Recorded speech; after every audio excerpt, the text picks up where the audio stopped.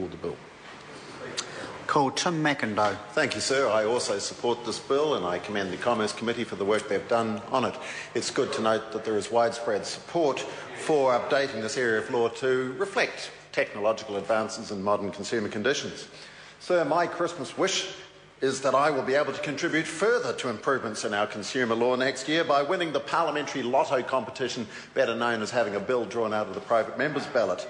Because I've been working with representatives of the Scrap Metal Recycling Association of New Zealand for nearly a year now, and they and I hope that my second-hand dealers and pawnbrokers Scrap Metal Dealers Amendment Bill will be drawn early in 2013, as we've got a serious problem in this country arising from the increasing incidence of scrap metal thefts, and that does come under the umbrella of consumer law.